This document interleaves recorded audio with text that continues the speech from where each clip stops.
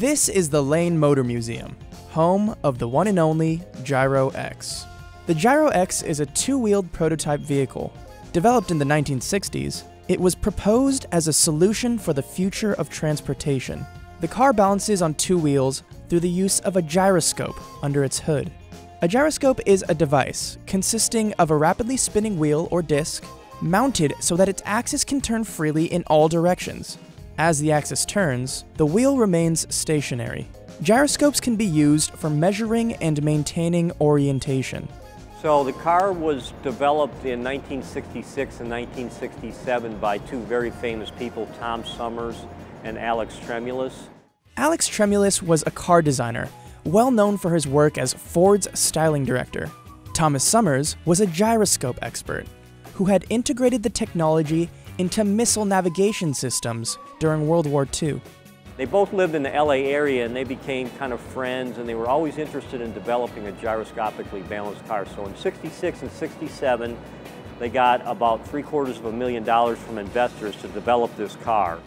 The duo believed that the Gyro-X could solve many of the issues presented by cars at the time.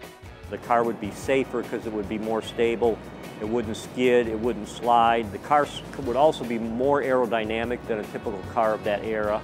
Also, it would be half the width of a normal car at that time, and so you could put twice as many cars on the existing roads. Unfortunately, the Gyro-X was deemed unstable, a result of its complex engineering that was still years away from being perfected. Tremulis and Summers' company, Gyro Transport Systems, would go bankrupt around 1970, before the vehicle ever reached production. So the way the gyro works is it's hydraulically driven off of the motor. So the motor sits right behind the front seat traversely. It's a mini motor. There's a hydraulic pump that's on the engine, and then there's a hydraulic receiver, the opposite of a pump, that is inside the sphere of the gyro.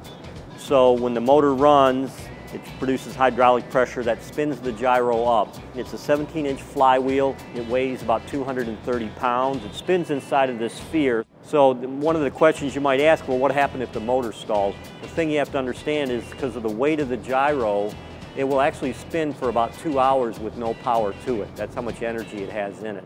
When Jeff acquired the car, it was a shell of its former self. It was even missing its gyroscope, so a third wheel had been added to balance it out.